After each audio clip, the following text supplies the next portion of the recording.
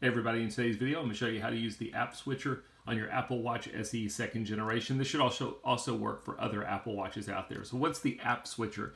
It's basically a way that you can go see the running apps that you've got running from previous sessions on your Apple Watch. It's really similar to your iPhone if you're used to doing this on your iPhone. I'm going to start by turning on my watch face and I'm going to double click the crown. So I'm going to press it twice rather quickly. The negative about this is you have to move kind of quick. When I double click it, it's going to show me all of the recent apps that I've been using.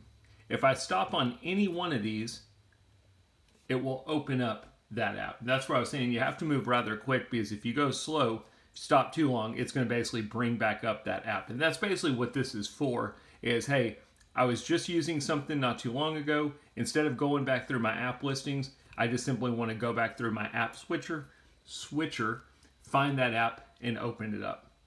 Now, the other thing that I like to do is I like to clean out my recently used apps. So I'm going to double click it and I'm going to go through here and I'm just going to start deleting some stuff. All I have to do is swipe to the left and close some of the stuff that I've got running in the background that I haven't used in a while. Now, once you do this, you kind of lose the flexibility of using the app switcher because you have no recently used apps running in the background. But it also helps with some system resources, and especially if you're having issues with battery, you want to free up some space, remove those recently used apps if you haven't been using them. But anyway, that's a look at how you can get to your app switcher, switch to a different app, and close your recently used apps. Hope the video helped.